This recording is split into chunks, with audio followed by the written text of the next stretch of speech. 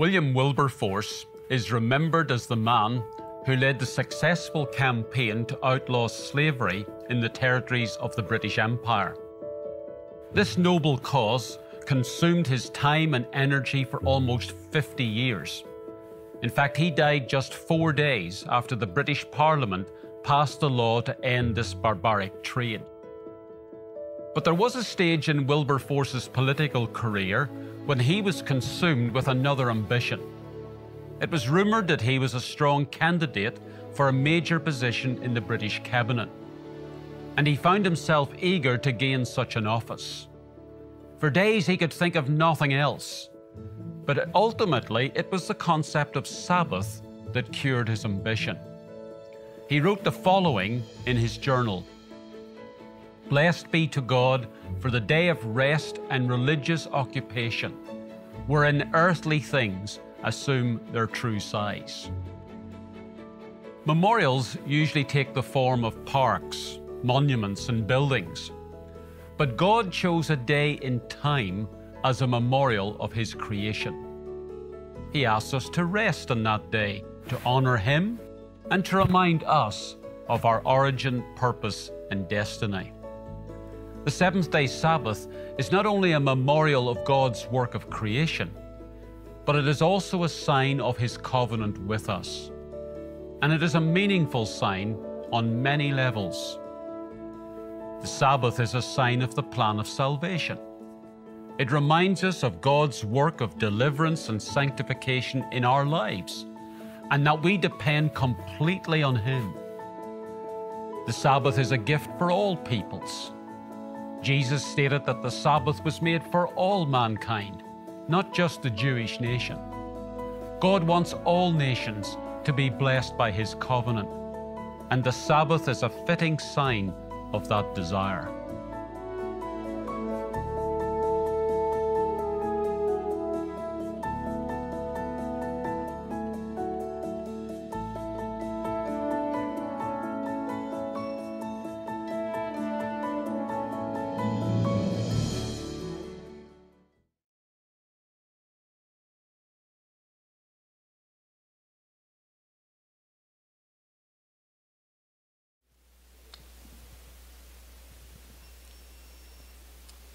Welcome, everybody. My name is Brandon. This is my wife, Sophia. Hello. And I'd like to welcome everybody here to Sabbath School Youth Day. Welcome. So we have our collegiate class. This is basically our regulars here that attend class on the regular. I'm going to start from my right and then go all the way to my left. Shelby is all the way to the far right. Adrielle, of course, my wife here, Sophia. We have Adrian, and we have Jusan. How you doing? Thank you guys for joining us for this discussion on Sabbath School today. We really appreciate you giving us your time. Before we actually get started, we have some housekeeping that we need to take care of. So I just want you all to remember that if you have questions, you can text the word Sabbath School to 855-997-1170. Just go ahead and click on the link that will pop up on there and put your question in there and send it. You can also follow us on Facebook and on YouTube, and you can post your questions there. They'll be answered at a later date. The other thing I want to encourage you to do is to take the Sabbath School quiz later on at the end of this study. All you have to do is text the word ssquiz to 855-997-1170 and answer the quiz question that's there. The first person that answers the question correctly will get a $10 Amazon gift card. All right. I'm going to be answering. I'll be taking the quiz. We wish you all blessings on answering those questions. Great. So now that we got the housekeeping items out of the way, let's go ahead and start prayer, yeah? I think that's a good idea. Yeah, let's Let's bow our heads for prayer. Heavenly Father, Lord, I want to thank you for this day, and I want to pray that the things that we have studied today, that we will apply to our daily lives, and we will live it and not just read it. In Jesus' name I pray. Amen. Amen. Okay, so we're going to start off with Bible reading, basically the text of focus for this week's lesson study. But before that, we just want to tell you that today's topic or today's lesson is about dying to the law, married to Christ. My husband renamed it. Dying to live, living to die. All right. Amen. Amen. Amen. Yeah. Okay. All right. All right, so let's stir this soup. Let's go to Romans 7, 19, 20, and 24. For those that are listening, we are reading from Romans 7, verses 19, 20, and 24. And it reads, "For the good that I would, I do not. But the evil which I would not, that I do. Now, if I do that I would not, it is no more I that do it, but sin that dwelleth in me. But I see," 24, "O wretched man that I am, who shall deliver me from this body of death?" Amen. So these are the common struggles that Paul was talking about here in these verses, right? This is the common struggle of a Christian wanting to do good, but does evil instead. It's tantamount to our Christian walk. But it's not only like a part, but it's, in some cases, it identifies us as Christians. Adriel, can you tell me why struggling is a sign of Christian life? Okay, so I like to think of our spiritual lives or our Christian lives as a roller coaster. You have your very highs and you also have your lows. And you have, in Galatians 5, it explains what some of those lows can be. So you have sexual immorality, impurity, worshiping false gods, doing witchcraft, hating, making trouble, being jealous, being angry, being selfish, and so forth. So I think on those lows where you're struggling and you may think, oh no, where is God? Or you may be mad with God. I think it's in those times that he really wants us to be able to strengthen our relationship with him. And if you're not struggling, you know, everybody's not perfect. So if you're not struggling, you're really not being able to strengthen your relationship with God. So I think that's how it shows that we're just being closer to God. Wow. I love it. I feel like what she's saying is that the struggle is what shows that you're striving. That's what I was really getting out of that. And it's in the struggle that you build that relationship with God, right? Yeah. So for all of us, can we name out some examples of some common struggles in our Christian walk? I can give an example. This doesn't only go to Christians, but it also goes to everyone. And that would be procrastination. You know that you're supposed to do something. You have tasks that you have to do for the day. Or, you know you're supposed to read the scripture and pray, but you can't, bring yourself to doing it. So that's an example of what you want to do, but you can't bring yourself to doing it. Hey, I love that. That's a great example. Okay. Anybody else? One example of sin that people can be struggling with is lusting. Maybe for a guy, for example, if they deal with lusting after women, maybe they're seeing women as objects and not as the beautiful women that God made. So maybe that could be a struggle. Yeah, those are definitely some ways the flesh can take over in those situations. Definitely. Near the beginning of chapter 7, by the way, thank you, Adriel, for that weigh-in. Paul gets into this rich dialogue about being dead to the law, right? But being alive in Christ. Shelby, can you tell me what that means to be dead to the law, and what law are we to be dead to? So the law that we're supposed to be dead to is we're supposed to die to the law as a way of salvation. So what that basically means is that we can't save ourselves from obedience to the law due to our sinful nature. We can't save ourselves just by keeping the law because, as Paul points out, when he was a Pharisee, that outwardly it looked like he was keeping the law, but inwardly he was not keeping the law. So instead of depending on ourselves to save ourselves, we have to have faith in Jesus that he will save us through the sanctification process. Amen. Very good. I think you struck a chord there with talking about the sanctification process. At the end of the day, Paul is talking about having the Jews at that time to stop making the law their God, right? And dying to that mentality so that you can be alive in Christ. Quick question. Has anyone here tried to get somewhere that they've never been before without a GPS? Luckily for me, I know the streets of Miami. So Oh, okay. He's like, I don't need one. No, but honestly, yeah, definitely. multiple times. Traveling out of state, find that a lot. Oh, I need the GPS. But Yeah, you wind up asking for directions is what winds up happening. exactly. At least if you're smart, you ask for directions. You ever just not ask for direction because you're just sure you know where you're going? Folk, though, when You know, I look both ways. Well, I mean, at the end of the day, what happens is if you try to go someplace without a GPS or at least a guide to get you where you need to go, one of two things are going to happen. You're either going to get lost, number one, or number two, you might wind up in a place you think is the right place to be. Actually, it's not. So keeping the law without Christ is essentially the same thing. You'll wind up getting lost or keeping the law in a way that you think it should be kept when you're way off base, like the Pharisees were at that time. But, let's transition a little bit and talk about this law of sin that Paul talks about.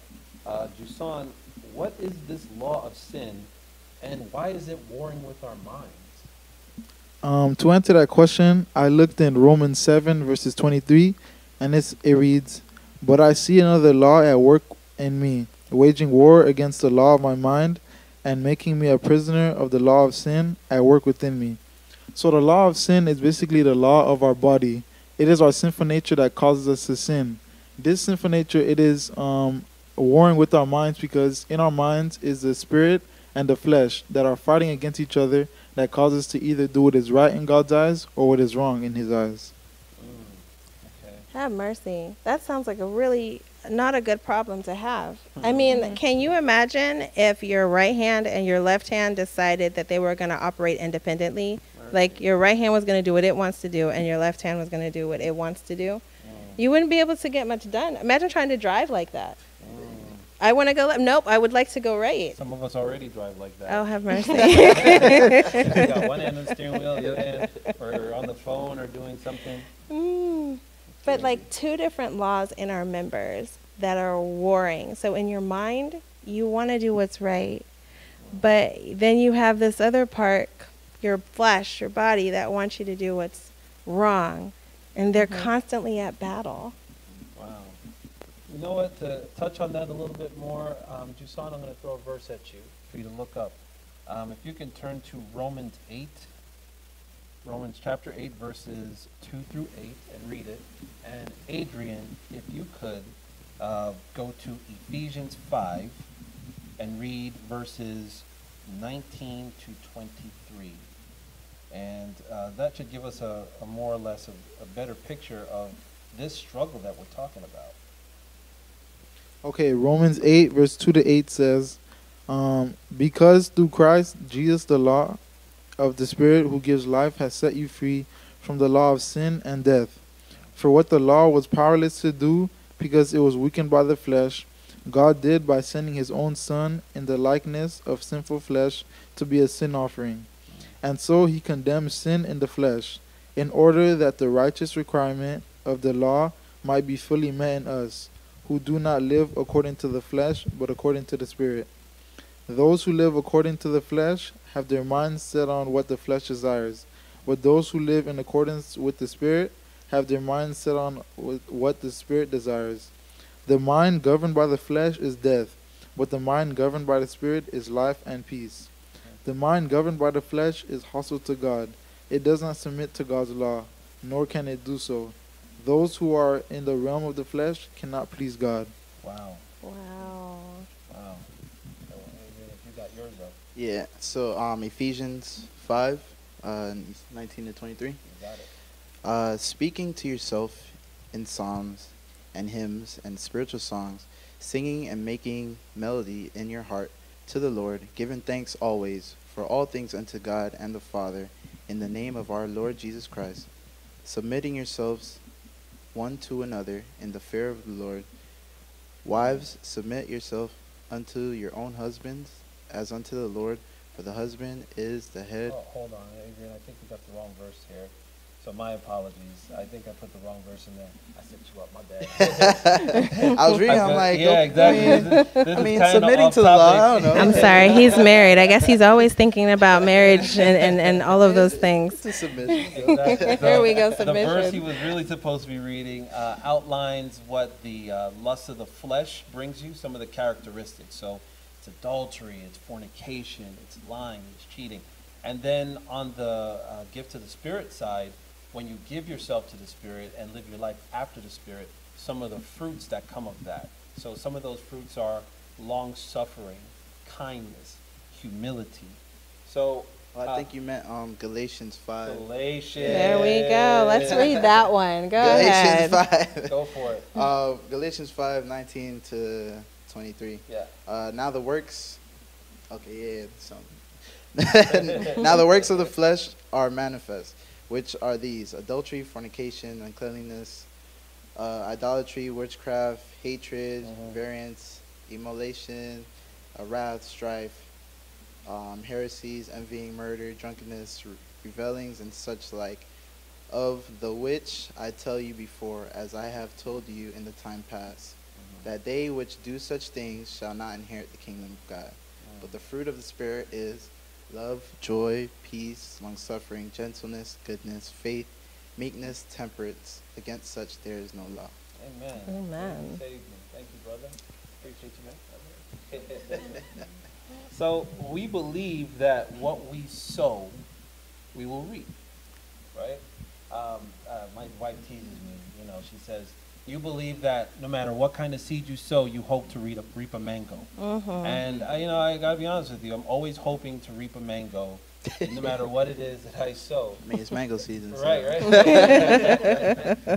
But at the end of the day, if I put in the ground an orange seed, I'm going to get an orange seed. The same thing with sin. If you reap or if you sow sin, you will get sin and death on top of that in response. I wonder if anybody had any weigh-ins on that. No? Okay.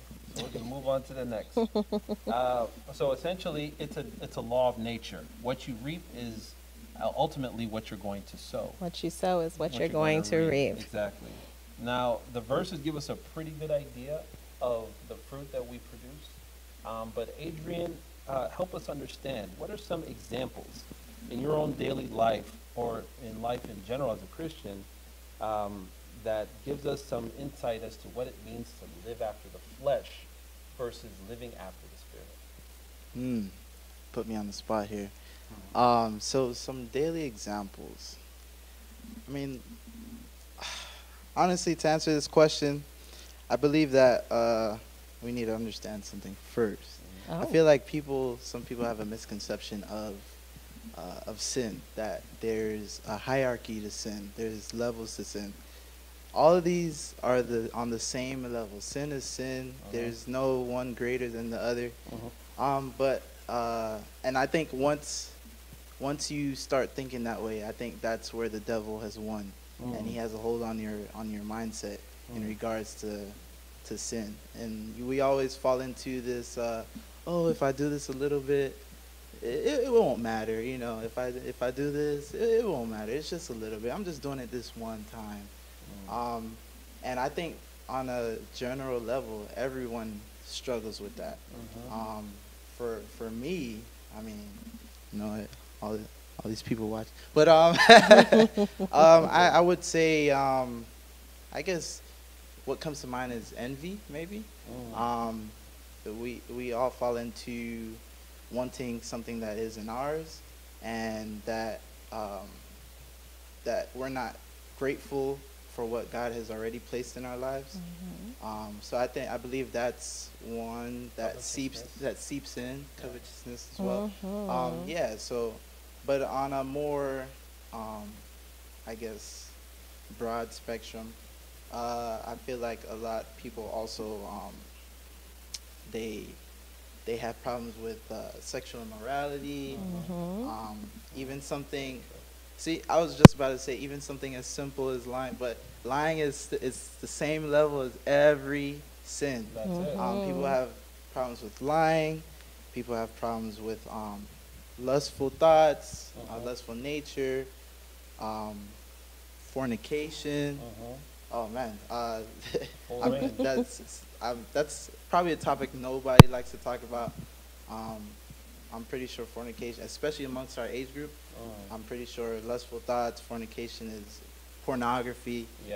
These are all touchy subjects for people, but I guess that's why we're here this morning, because we want to bring that up to light, so that it's okay to have these things, but you have to remember at the end of the day that in order to be saved, you have to bring all these things to God. Amen. And to follow the law. Amen. So that it can help you make it into the kingdom. And always repent, pray for strength and wisdom to get through these sinful ways. And Adrian, I think you're making a good point, because earlier we talked about in one of our questions of I think it was Shelby's question about how outwardly you're keeping the law, but inwardly it's like something else is going on. Right. Like outwardly you look like you're keeping it and you're perfect, but Jesus showed us that, it's on the inside, it's in your heart.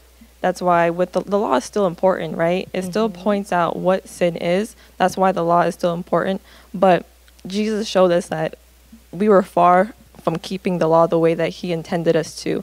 So, which is why, that's why we have to depend on him every day and kill our flesh every day. And, every morning when you wake up, you need to devote your day to God and read his word, so that when it comes to these decisions that you make, you can choose the right decision, the one that God wants you to make. Amen. Amen. That also reminds me of a verse in Romans 8:13. It says, for if you live according to the flesh, you will die. But if the Spirit is in you, but if by the Spirit you put to death the deeds of the body, you will live. So I mean, if you have the Spirit within you, and you forget flesh, you die to flesh, you would definitely live through the Spirit for you to gain eternal life. Okay, so I got a question. How do you kill the flesh every day? By the little decisions you make. For example, if you wake up, instead of going to your phone, you go read the Bible. That's feeding the spirit and starving the flesh. That's one example. Oh, feeding the spirit, starving the flesh. I love it. Anybody else? Any other examples of how we can feed the spirit as opposed to the flesh? Well, I believe first off we can start with prayer, right?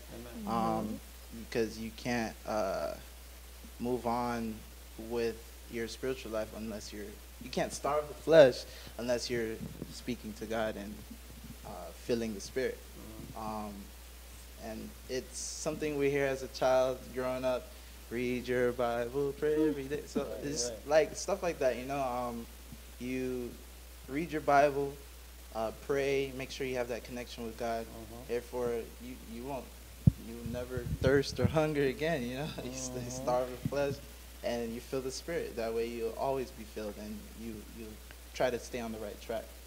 I know my husband's about to say something, but I think Shelby has something. Yeah, I just want to go off of what Jusan said. You make these little decisions, because we want to think that, when persecution comes, I'll be on God's side. You know what I mean? But if you don't make these small decisions every day, it's not going to get easy to make the large decisions. Now that's that right there. That's a chip off a really big mountain that we can cover. I had a question about that, though, and it kind of ties these two together, what Shelby said and what Adrian just said. And that question is, what do you say to someone who they're reading their Bible and they're praying, but they're struggling to do those things? Like, I don't know if you've ever tried to pray, and in your prayer, your mind starts wandering off to something else. Or you read your Bible, and next thing you know, your face is in the Bible because you fell asleep. Facebook. How do you encourage someone in your age group that's struggling to want to do those spiritual things? I think the first thing I would do is offer to do it with them. I think it's always motivating when you have somebody else with you. starting a devotional plan. Doesn't even have to just be 2 people. You can have a group of people. I think that way, you make a group chat. Everybody says what they liked about the devotional or they didn't like, or if they had questions or anything like that. I know a lot of new devotionals have areas where you can put your prayers or prayer requests in the devotional, so you can always go back to them and say, wow, look what God did for me here. Amen. Or Amen. after doing this devotion. So I think I would just offer to do it with them, or call them and say, hey, it's time for a devotional, or hey, let's do a quick prayer before we start the day, or something like that. I love that. Any other way-ins? Any other way in? Oh man, she's I can say something. Yeah. I mean, I would say that it takes time and perseverance. As you go on, it gets easier. And also limit what you spend other time with. It's going to be hard to, you're going to get distracted in the beginning if, you spend like a lot of time on social media. So that's all you can think about. It's like, oh my gosh, I just saw something really funny, But if you limit the time that you spend on other things, it will get easier to focus in God's word and with prayer also. Anthony, you guys go ahead. perseverance. That was a yes. That's like the meat of everything, because it's easy to fall into that mindset of, I messed up, I'm not gonna do it again. And then, but like the fact that you keep that ambitious tendency or perseverance to continue to do it, that definitely does help, because I found myself falling into, oh man, like, I prayed yesterday. Today I'm off the.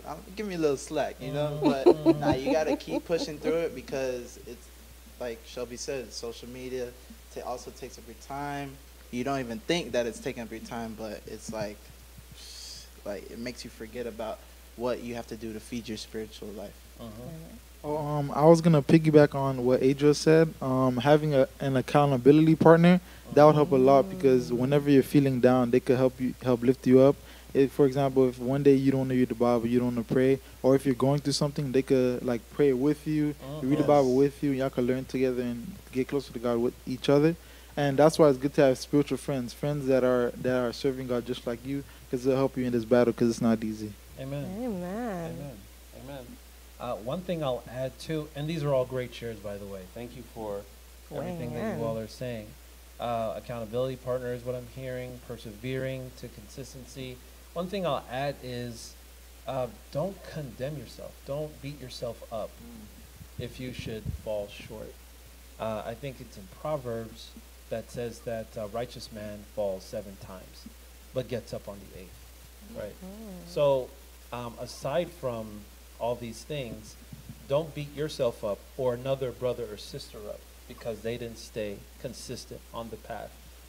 Actually, if you should hear about someone falling short or getting off their routine, like Jusan and Adriel just said, be their support group. Encourage them to get back up on their feet and get back on the walk, because we all do fall sometimes, but it's our ability to rally with each other, and get behind each other to help us back on the path that really makes the difference. I want to go back to something else that we talked about earlier. And in the reading, I know my husband, he read it from a different version, but I want to read it from the NASB. And I'm back in Romans chapter 7, if you would like to follow along. And it says, I'm so sorry, what was that? Which verse did you say? Romans chapter 7. And what was the verse we read earlier? 19, 20. All right, thank you. All right, so it says, for the good that I want, I do not do, but I practice the very evil that I do not want. For if I'm doing the very thing I do not want, I am no longer the one doing it, but sin dwells in me. And then later on, Paul says, "O wretched man that I am, who will set me free from this body of death?" So earlier we talked a little bit about having like those two things warring inside of us, and we talked about the right hand and the left hand, right, going against each other. So what if you, what would you do, or what would you say to somebody who really wants to overcome something, but they're in this, oh, wretched man that I am state, what would you do? What would you say? How would you encourage them to be faithful in that? And what hope would you give them that they could overcome?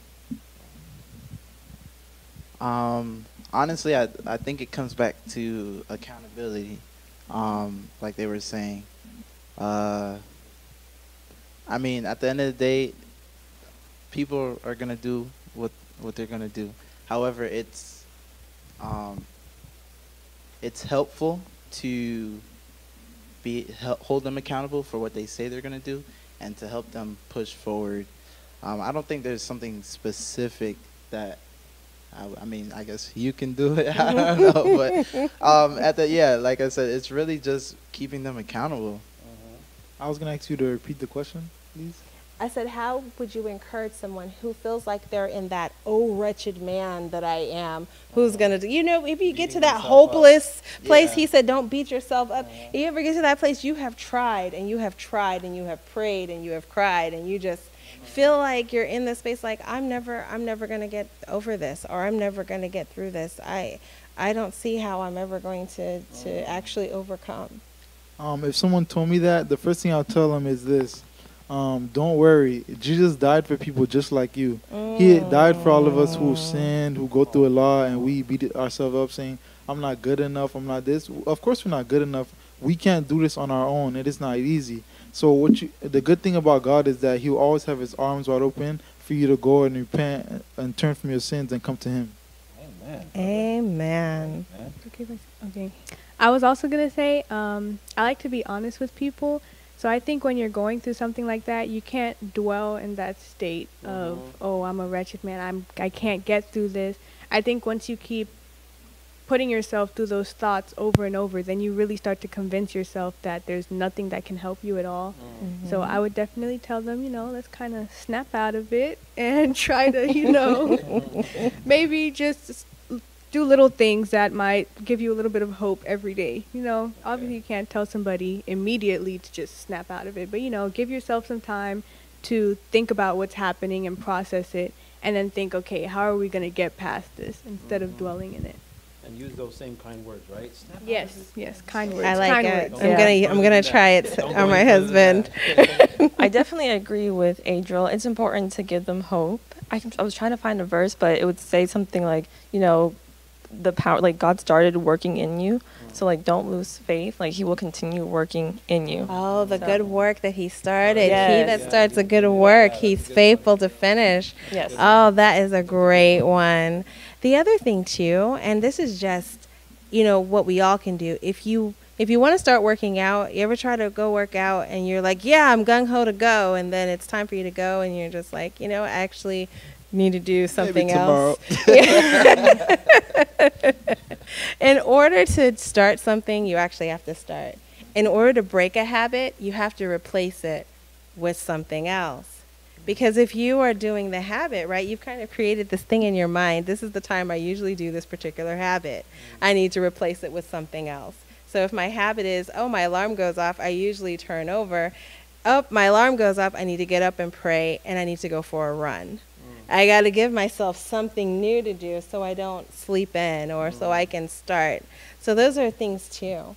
I was going to say the verse that Shelby was talking about is found in Philippians 1 verse 6, and it says, being confident of this, that He who began a good work in you will carry it on to completion until the day of Christ Jesus.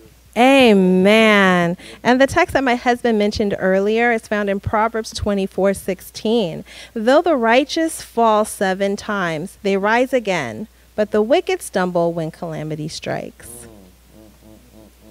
Oh, man, this has been a great discussion. Yeah, and I'm full, y'all. You gave me a lot of spiritual meat to chew on today.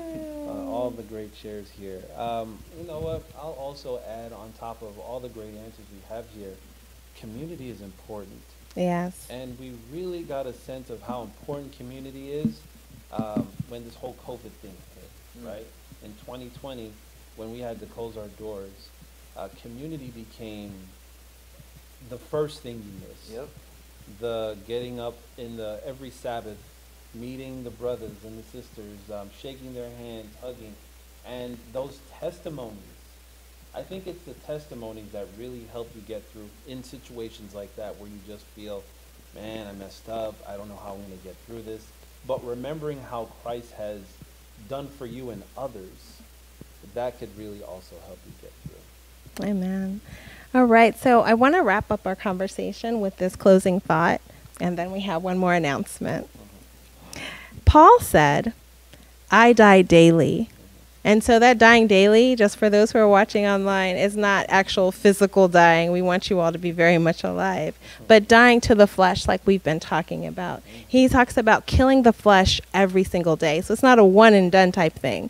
It's a every day, every moment kind of thing.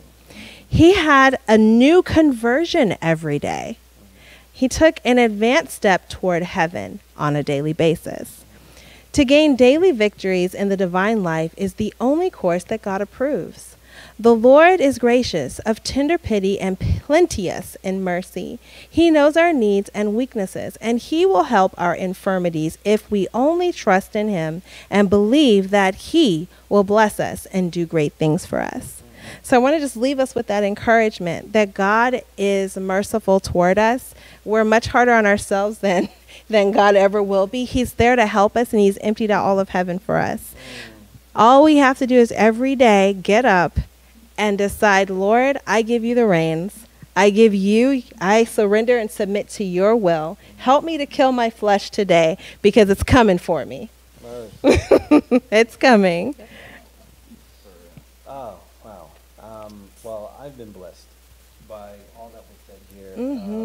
That was a great way in.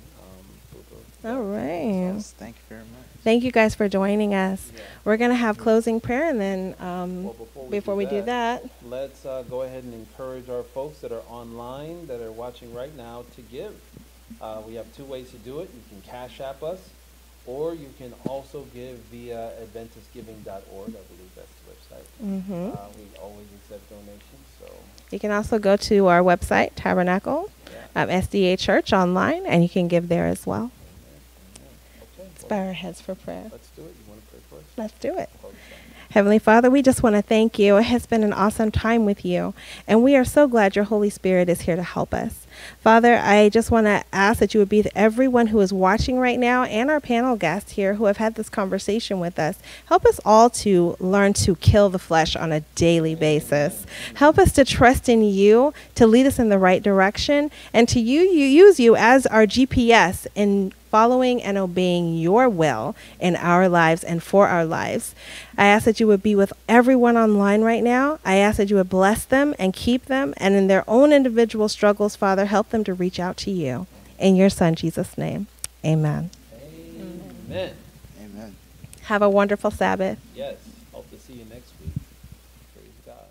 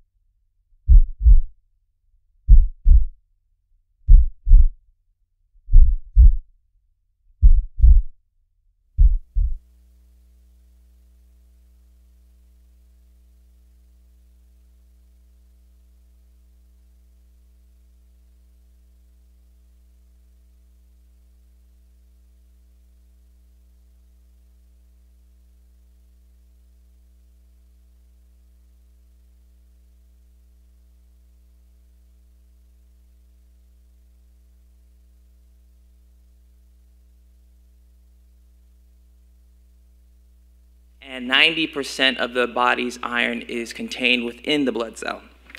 Also, iron is, when it's located inside the blood, is called hemoglobin, and when it's located in the muscle, it's called myoglobin. But we're going to focus on hemoglobin because it is so essential, because it is the element that's going to transfer your oxygen from your lungs to every other tissue in your body.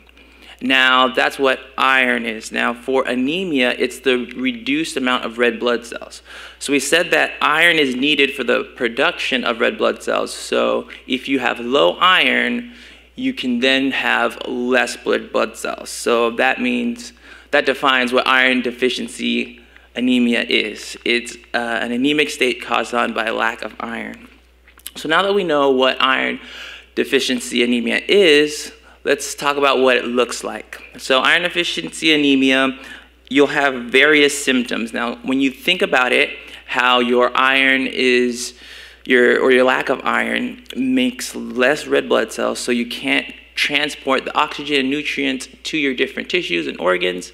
You're going to be more tired, you're going to have shortness of breath, your heart might start beating faster even when you're at rest, because it's just trying to get oxygen, as much oxygen to the tissues as possible. In addition, you might have some coldness in your hands and feet because you're going to have poor circulation. You might look kind of pale, maybe in your eye area or in your mouth because poor circulation as well. And you might start having cravings for things that aren't really nutritious, such as ice or even clay or maybe dirt.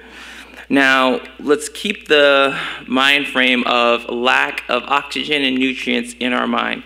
Because when we think of the connection between iron deficiency and hair loss, we can see how it relates. Because to us, our hair might be very important to us, but to your body, it is not. So if there is not enough red blood cells or oxygen to go around, it's going to divert all the oxygen to your organs, like your brain, your liver, your kidney, those different organs. So the hair follicle is actually very metabolic, so it needs a lot of nutrients and a lot of oxygen in order to grow your hair. So if you don't have enough supply, then your hair will start to become thin and even start to fall out as well.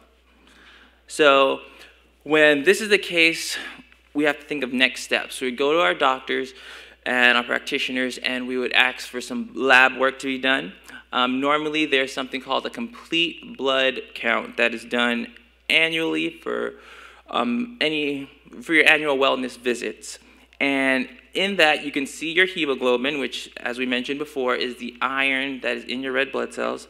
And also, you can see your hematocrit, which is basically the ratio between how much red blood cells is actually in the volume of blood.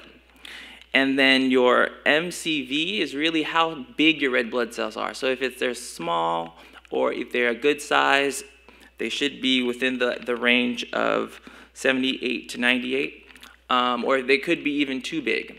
But in the case of iron deficiency anemia, these numbers would all be low, your hemoglobin, your hematocrit, and your MCV as well. So based on your symptoms, your practitioner may ask to do additional tests, which would be your ferritin, serum ferritin, and your total binding capacity. Now these check to see how your iron storage is. So it sees both how much iron you have on board and also how much iron you could have on board. So if your ferritin level is low, that means you don't have that much iron, and then also your total iron binding capacity is high, that means there's space for iron but it's not there, then most likely you have iron deficiency anemia. So what are going to be your next steps?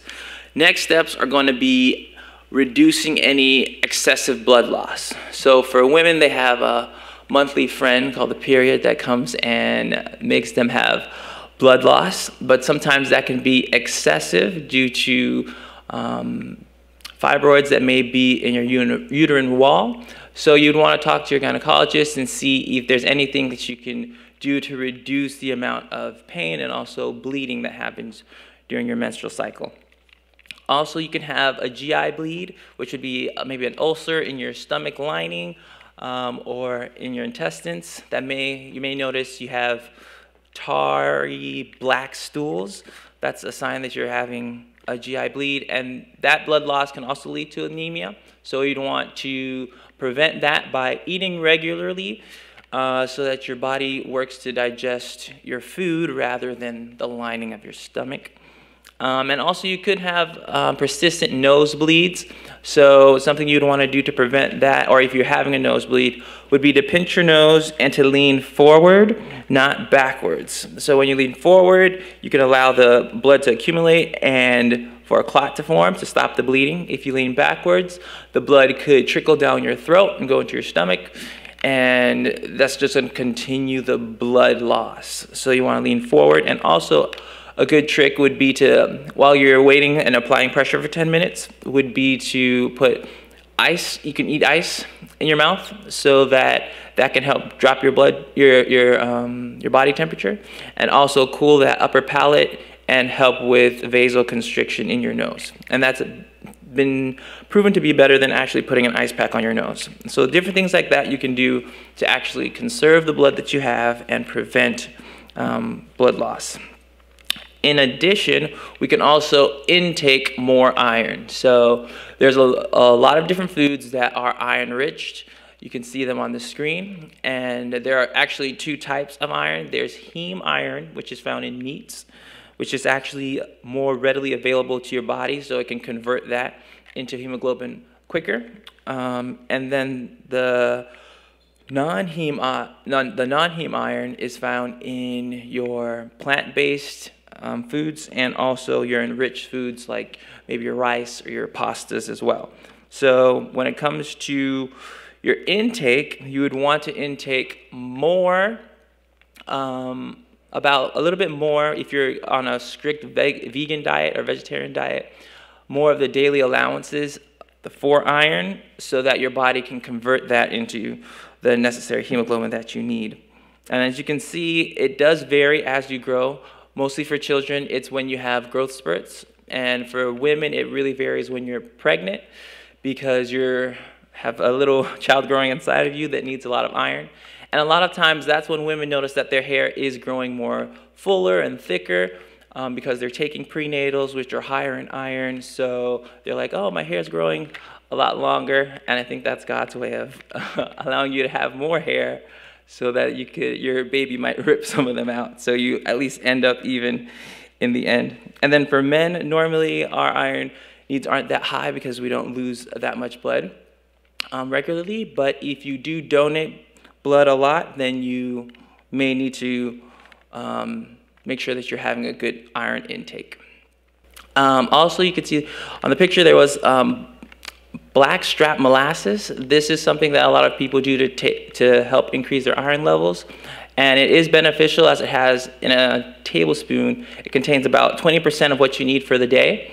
So it's a good source of iron in that regard. And it could also help with osteoporosis if women are taking it, because it has some calcium. And if you do have to need supplementation, make sure you speak to your healthcare provider about that, because iron can lead, if you intake too much iron, it can lead to toxicity. And your signs of toxicity are going to be severe vomiting, you're going to have diarrhea, you can have stomach cramps, you can also have that palish color to your skin. And in addition, you can also have weakness. So if you're having any of those signs, you definitely want to treat it as a medical emergency. It tends to happen more so in children, having too much iron intake, maybe taking their parent supplements or something like that. So definitely keep an eye on your kids. But if you do see these signs, make sure you treat it as a medical emergency, call poison control, and also seek medical help as soon as possible.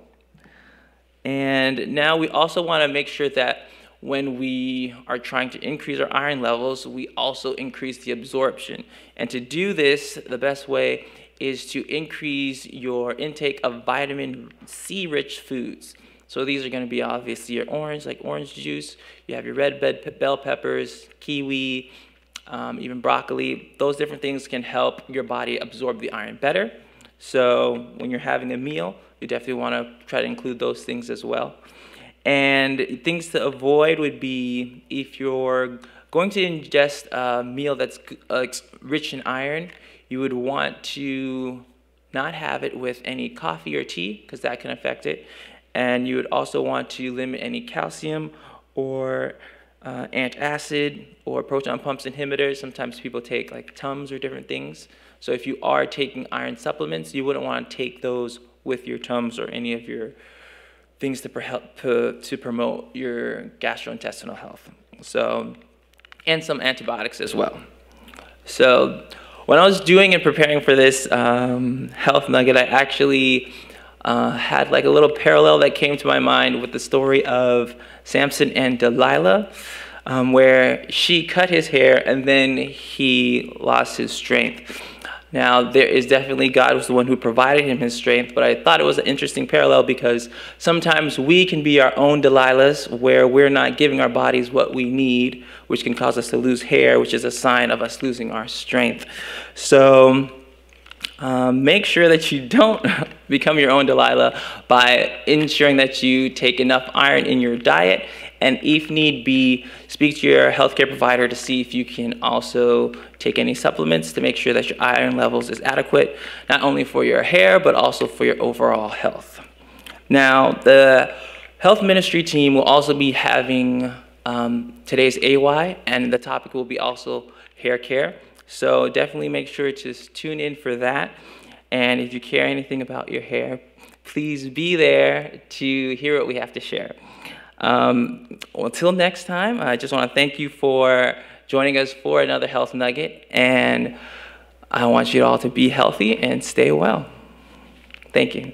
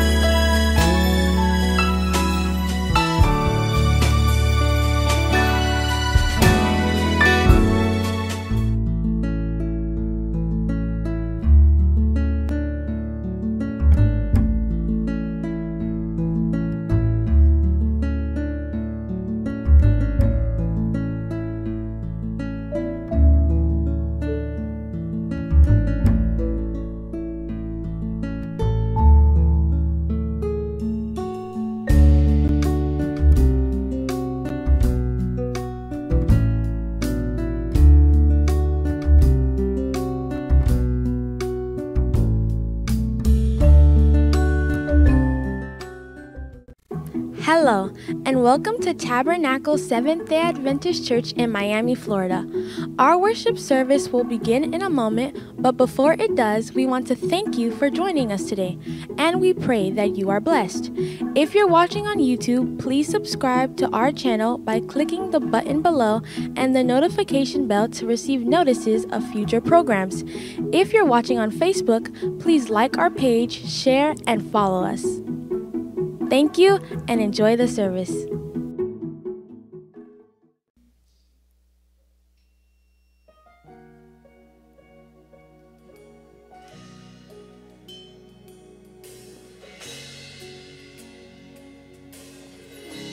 Let praises rise from the inside of me. May you delight in the inside of me. 'Cause all I want is for you to be glorified, for you to be lifted high. All I want is for you to be glorified, for you to be lifted high.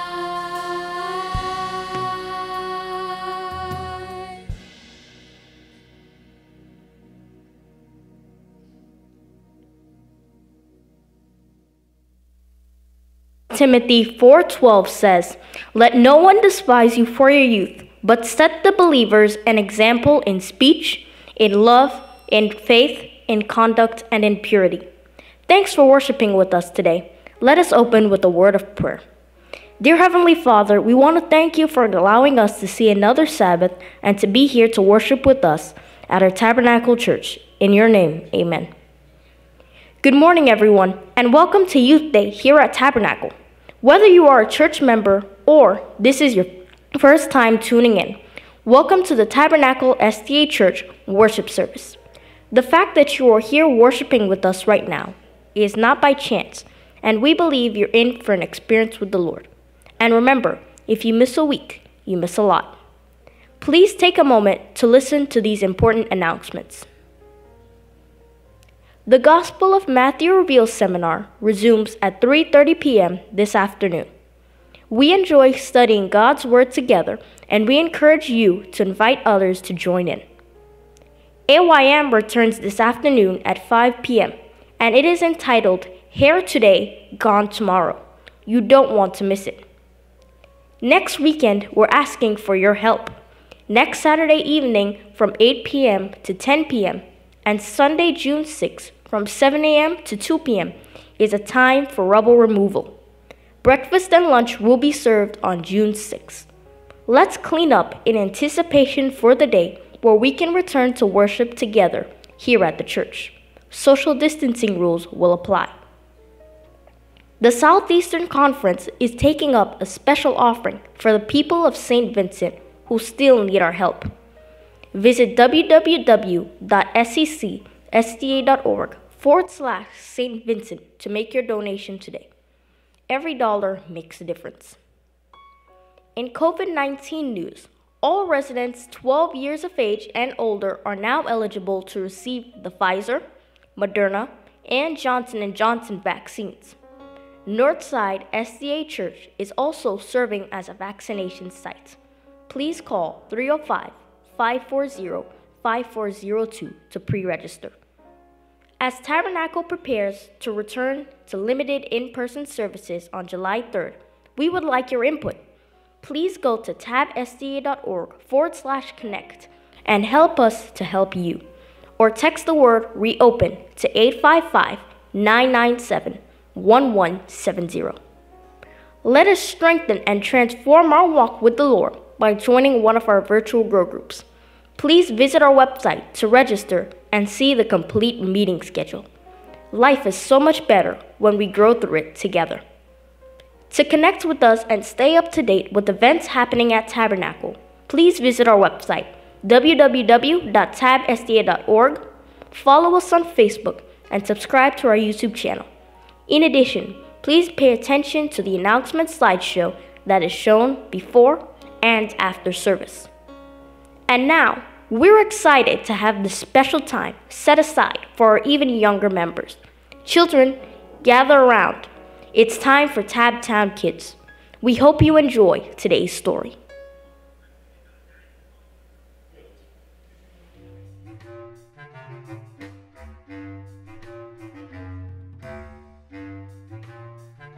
Please bow your heads and close your eyes for prayer. Dear Jesus, thank you for this day. Thank you for my friends and family. Lord, please help us to know and understand you died on the cross for our sins. Please help us to trust that you will always love us even when we fall or make mistakes. Amen. Bye. We are Town Kids, and we want to say you can have so much fun on God's special day. So if you want to learn about God and make new friends, gather around and listen up. Soon the story will begin.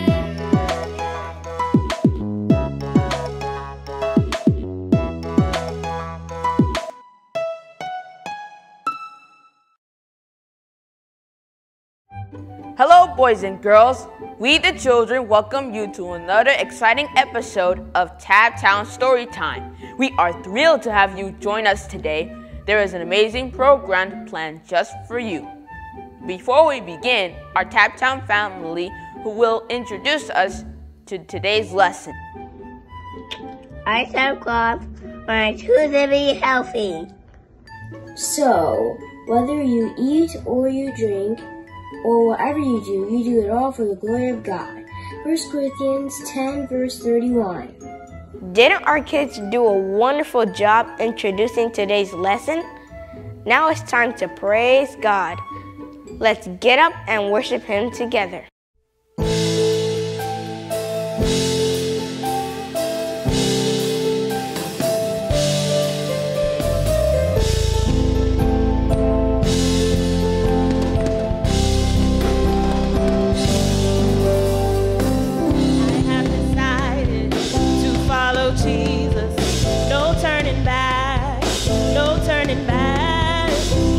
Before me, the world behind me, no turning back.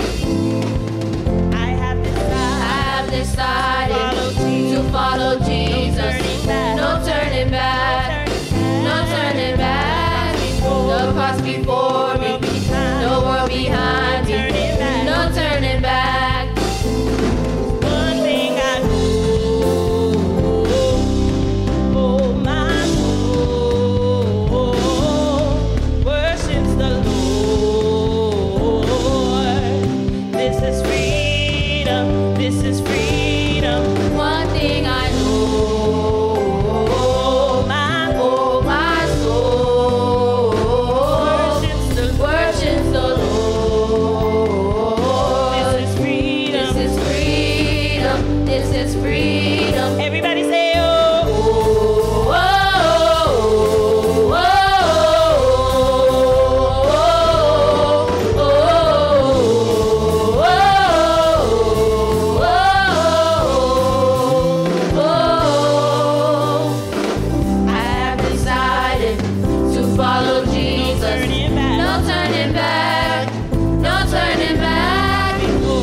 Before me, the world behind me, no turning back. One thing I know, oh my soul worships the Lord. This is freedom, this is freedom. Everybody say oh.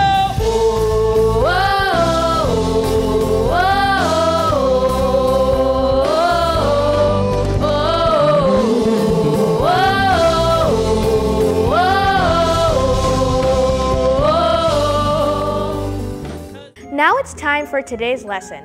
Gather around and let us all listen attentively to hear from Jesus. Imagine you are very hungry and you are invited to a banquet. You sit down at the table and you find wine and unclean foods that you know you shouldn't have. What will you do? Daniel and his 3 friends faced that problem. Let's see what they did. King Nebuchadnezzar's army had invaded and conquered Judah. All the young men from the royal family and other important families had been taken to Babylon. Daniel, Hananiah, Azariah, and Mishael were among the young Hebrews. Nebuchadnezzar's empire was enormous. The king knew that the Hebrew captives had many abilities, so he decided to train some of them for work in his government. They could help rule some parts of his vast empire. But first, they had to learn Babylonian ways. They needed to learn the language. They had to learn the way things were done in Babylon. Daniel and his 3 friends knew that they were going to serve the king, but they decided that God would be first in their lives. They would serve him first no matter what happened. There were so many new and interesting things to see in Babylon. Great temples for worshiping idols were everywhere. The young Hebrews saw parks shaded by strange trees and hanging flowering plants. The cities of Babylon were truly beautiful. After their long journey, everyone looked forward to their first meal in Babylon. They were to eat the best food. It was the same food served at the king's table. Rich roasted meats and sweet wine were on every table. The sweetest desserts in the whole land were there for all. All of the Hebrews were delighted with the food, all except Daniel and his 3 friends. They could not eat it. They knew that this food was not good for them. They also knew that some of the food and wine had been offered to idols. Daniel and his 3 friends determined to serve God no matter what happened. So Daniel asked the officer in charge of all the Hebrews to help. He asked for simple food and water to drink. Although the king's officer respected Daniel, he refused. He was afraid for his life. King Nebuchadnezzar himself had ordered the meal. If Daniel and his friends didn't eat that food, they might not be as strong as the others.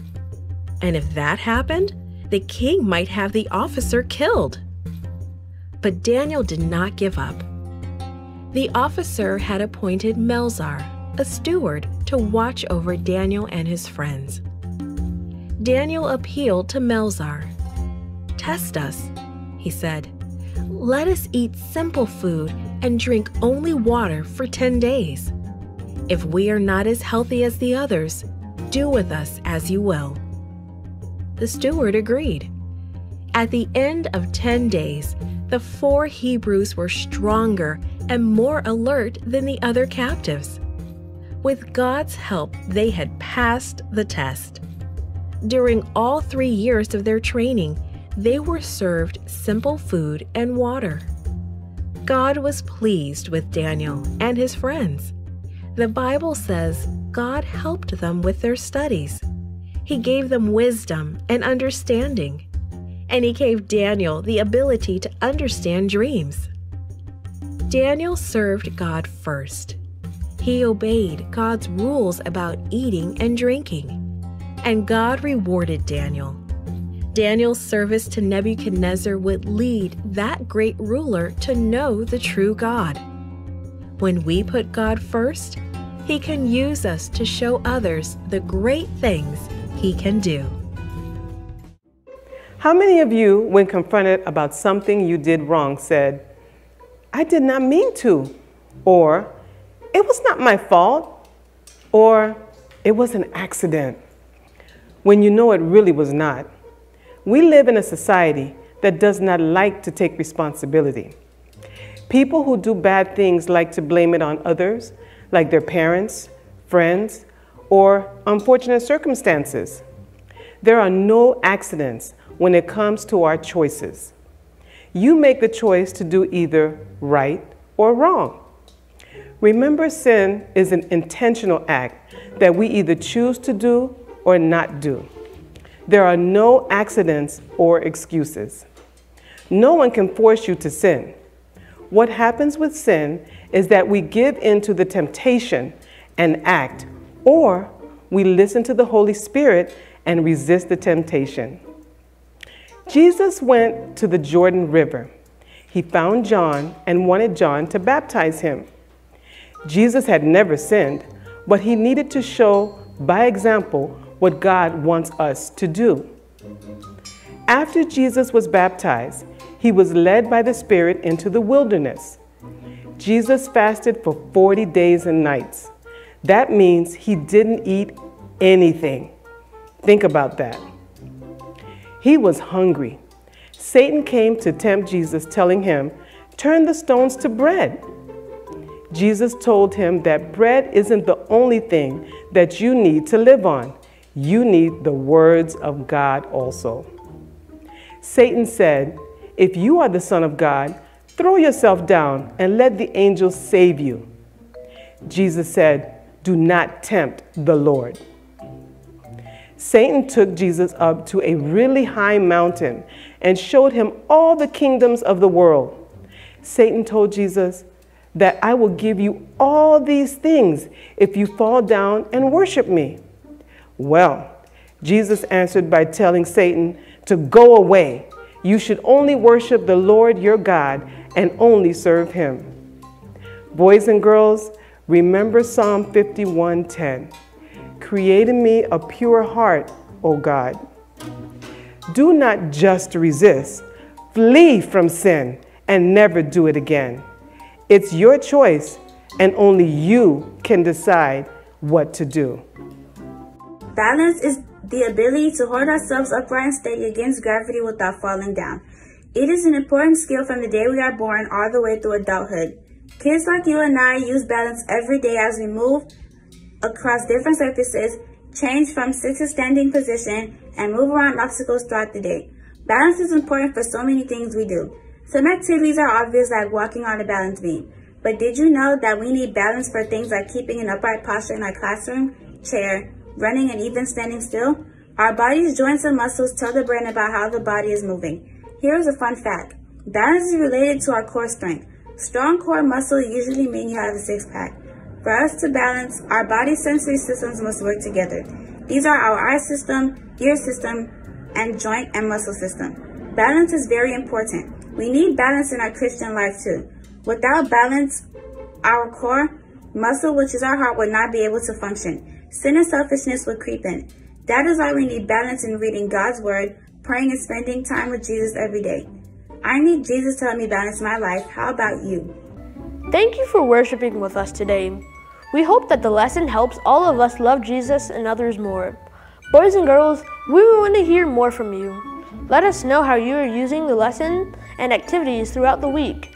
If you are new to Tabtown Kids, we want to hear from you too and add you to our mailing list. So ask your parents to send your contact information to tabtownkids@tabsda.org. Don't forget to visit our Tabtown Kids page for more fun activities. Remember to subscribe to our YouTube channel, follow us on Facebook, Instagram, and Twitter. Lastly, complete today's sermon notes for a chance to win a special prize. We hope to see you next week for more fun at Tabtown Kids. Bye-bye!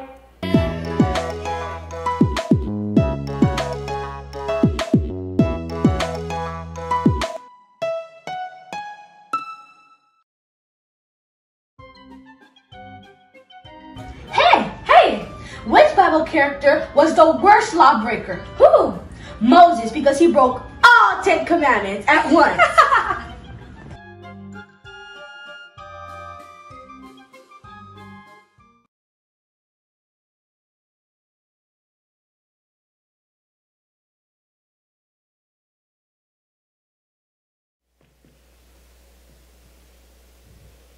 Jokes aside, that was a wonderful story about healthy living. Kids, remember to visit tabsda.org/tabtown and complete the sermon notes for a chance to win a prize. Unfortunately, we did not have a sermon notes winner this week. Children, please participate for your chance to win a prize.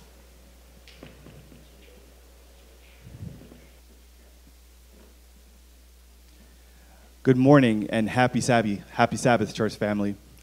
Today, it is our privilege to present an award to a very special individual, Moise Maxey, affectionately known as Mo. He moved to Miami from New Jersey as a single young man about 5 years ago, seeking a ministry where he could contribute to the work of God. God led him to Tabernacle SDA Church. Mo has served as a church pianist, assistant music director, and music director here at Tabernacle. During his tenure as a musician and leader at Tabernacle, he helped to fund the new sound system. He contributed his skills and talents for all the musical groups at Tabernacle and helped bring a spirit of excellence to the music department.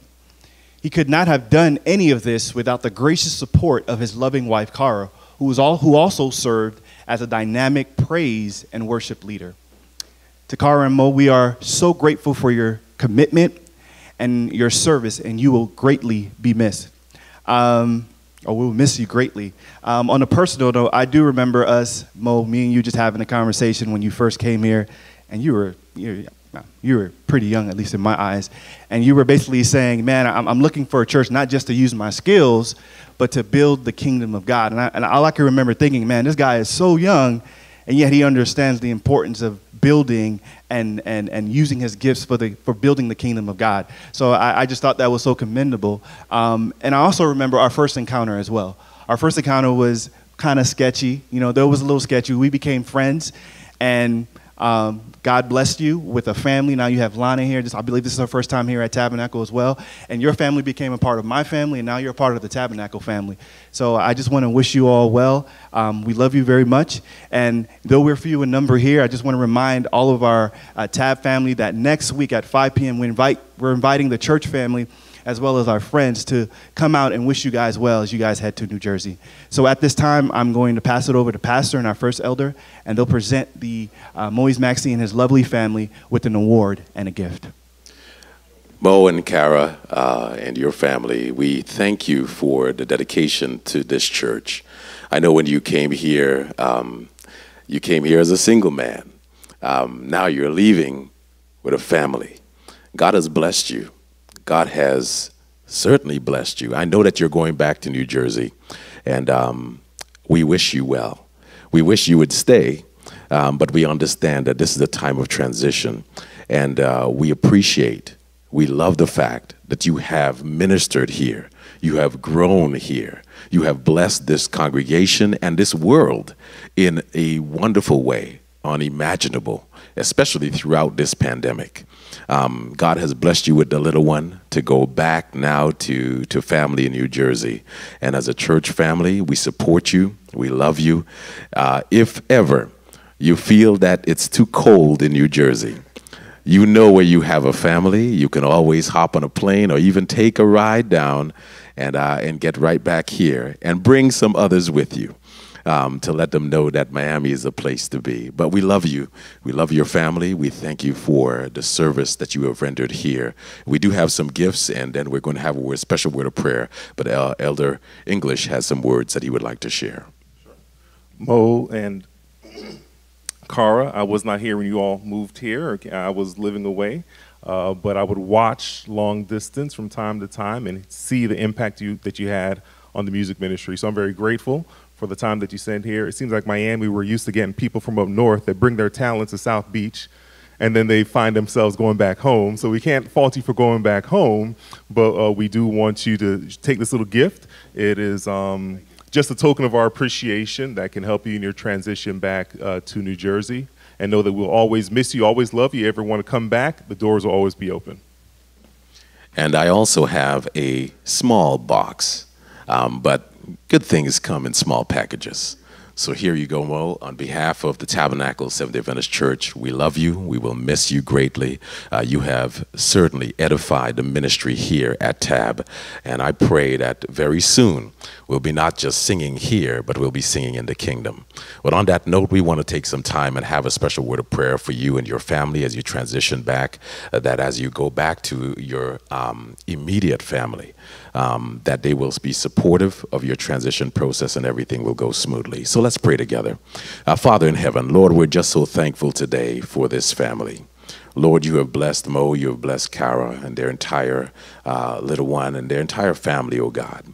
I pray in a special way today that you continue to keep them close to each other and close to you, that you will make a way for them, that as they travel back to the north, to New Jersey, that you would allow for everything to fall in place and for them to know that they will have a great testimony of how you have taken them from Miami back home where they can be established and grow. So we thank you. We love you for what you have done in and through this family. Continue to allow for them to be a blessing to wherever their feet would go.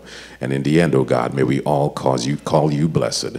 This we pray in Jesus' name. Amen. Amen. God Pastor, bless you. if you don't mind, if we could just read the plaque. There's the plaque as well, please.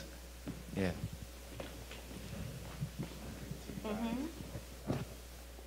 It says, with our deepest appreciation, Mo Maxey, Director of Music, with sincere gratitude for your outstanding direction, leadership, and service, for always encouraging us to stay faithful and pursue excellence and service to Christ. Pastor Dottin and the Tabernacle Church family, May 29th, 2021.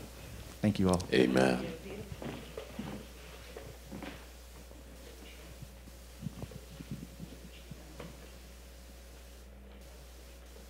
At this time, we want to thank God for what He's done for us and what He will do for us in the future. Has God been good to you? Has He provided for you? Even something as simple as the internet that gives you access to tune in right now? If so, I encourage you to give back to God in your tithes. And don't forget to give just as big in your offerings. These offerings stay right here in our church and support our ministries, such as our community service program, children's ministry, youth ministry, and so much more. Let's all bow our heads for prayer. Dear Heavenly Father, we want to thank you for allowing us to be able to have this time set aside where we can give faithfully to you, not just for your work, but for the work of Tabernacle. No matter where it may come from, we thank you for providing for us and giving Tabernacle away. We thank you, we love you. In your name, amen.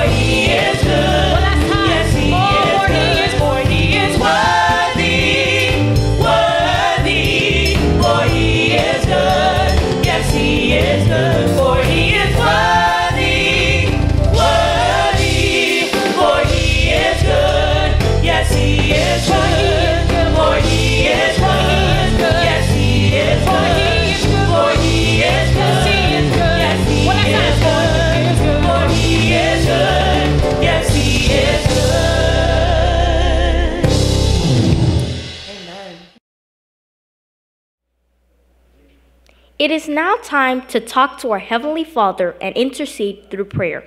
If you have a praise request or even a praise report, please send the information through our YouTube and Facebook chats or by texting the word prayer to 855-997-1170. We also want to pray for our members who are battling illness.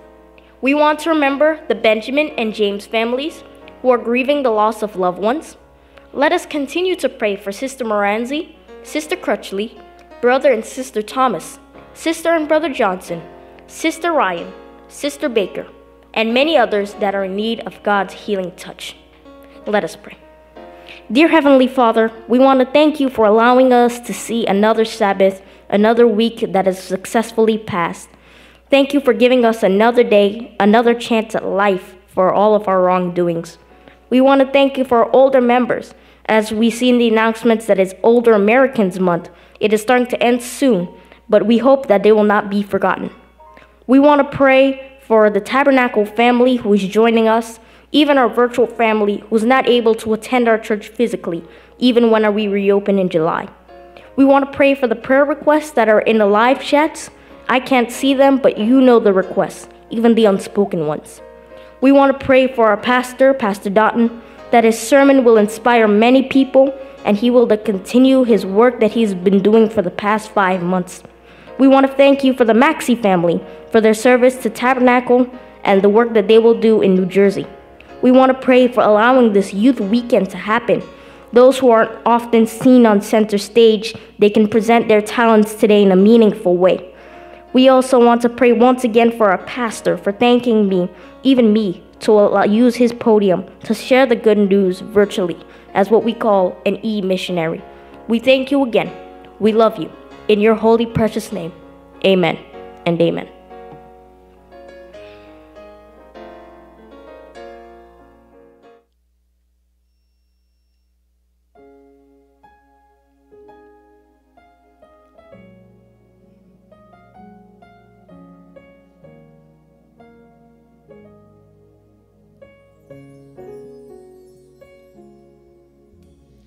As the deer panteth for the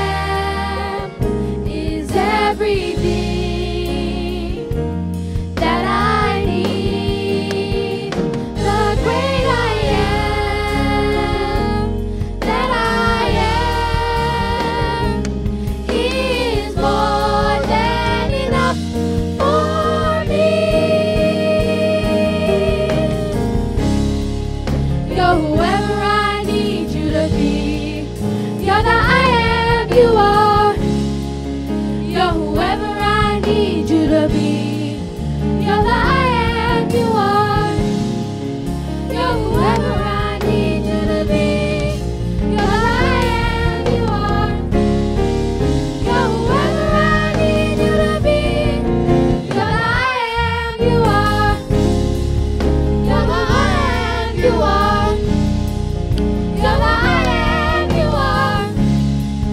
You're the I am you are. You are the I am you are. You're the I am you are. You're the I am you are.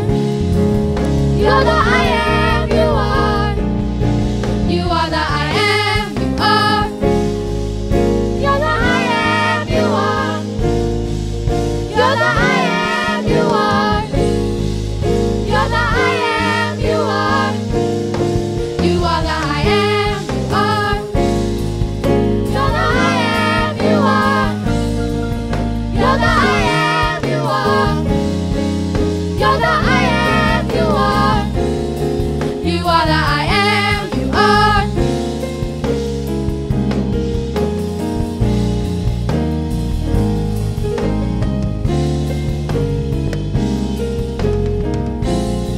You are the I am you are.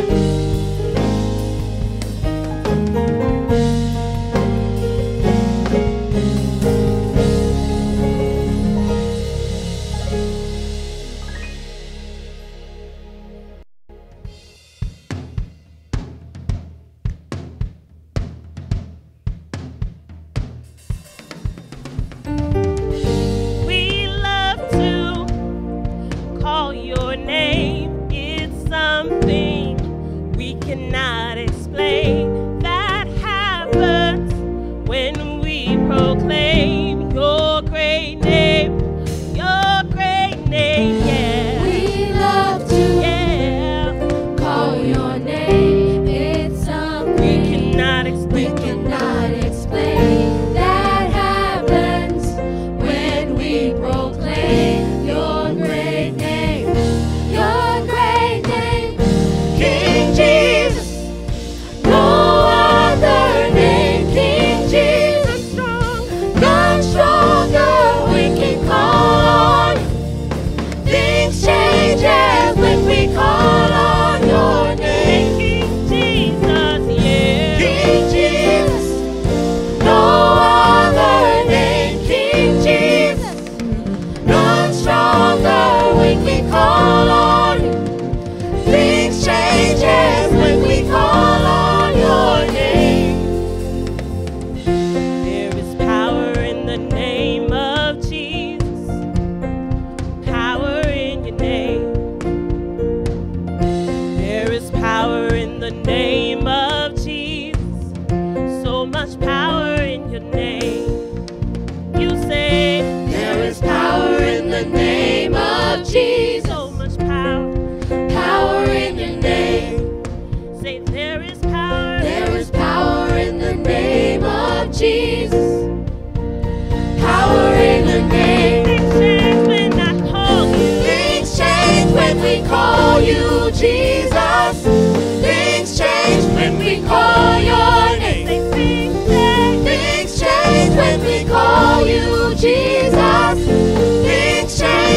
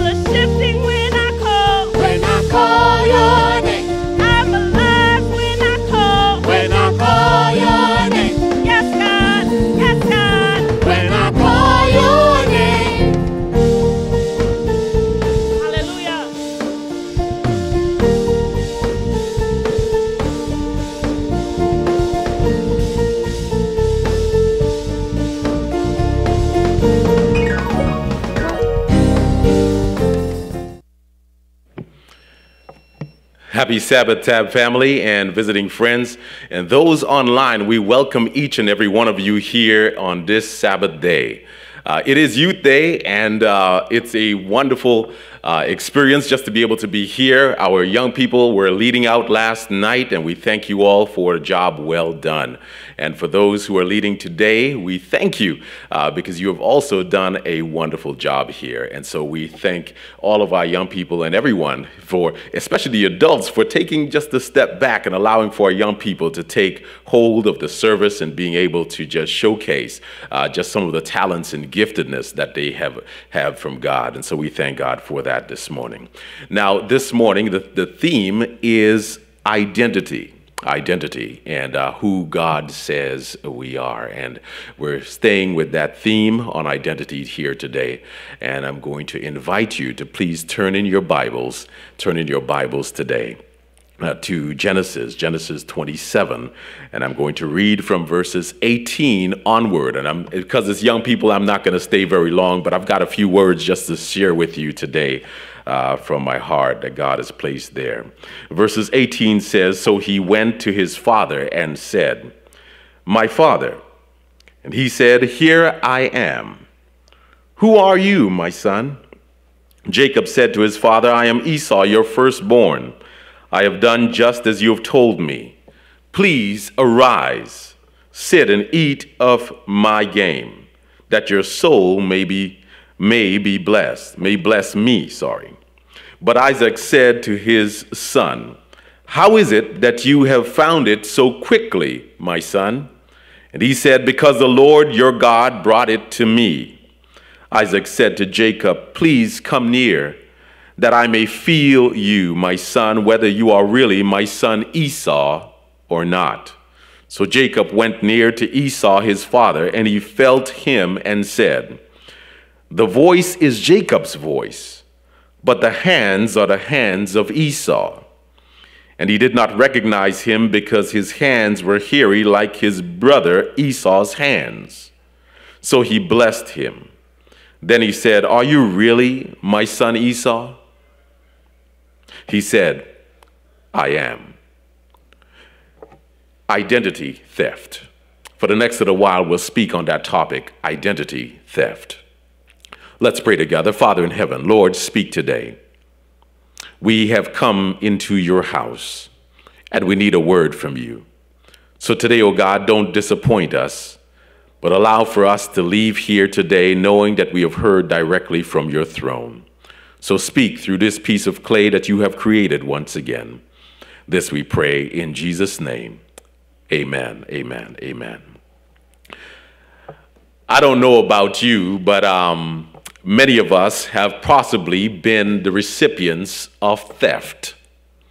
In fact, if not just a regular theft, identity theft is probably one of the most sinister crimes out there at this moment.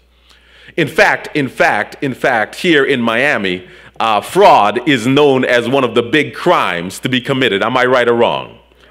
In fact, individuals don't even think twice about stealing your identity. And before long, there'll be 2 and 3 people all claiming to have the same name, the same middle name, and same last name as yourself. Fraud is on the top scale because individuals are always seeking to find a way into your home to get certain information. In fact, I can share with you that there were some individuals, even in my family, that we really didn't want close to us. Can I say that again? There are some individuals, even family members, that you really don't want to get close to you or to even scan your credit cards or something in your home or some personal identification because before long, you will have many individuals claiming to be you. There are individuals that are sometimes close and sometimes always lurking about. Even in your trash, they'll be digging. Even if you try to shred information, and in fact, that's what they said, in order to safeguard your information, many of us today have to resort to actually hiding it, to actually safeguarding it by shredding every little piece of paper with our name on it. That's a type of situation we're living in right now. But can you imagine, stay with me, in this Bible narrative, we have something very similar. One of the first instances of identity theft in the Bible. No wonder why this situation still continues even to this day, because individuals are still lurking about seeking if they can grab hold of your information. In fact, I must even say, even attend churches and come under the guise of spiritual leaders and spiritual individuals who are deeply connected to God only to grab hold of your information. Can I say it again? They will even pose as individuals in the church who are Bible-abiding and Bible-toting individuals who come under the pretense of prayer only to try and steal your information. I know what I'm talking about. Let me go in for a moment, because there are many individuals in churches who have created a group. Can I go there? I'm going to go there this morning, because here we find there were individuals in the church. One church, I don't want to name the church, but they invited my wife to actually join a group. And before long, when they claimed that they were just going to be praying, what we didn't realize is that they were not praying, praying to God. No, they were preying on individuals.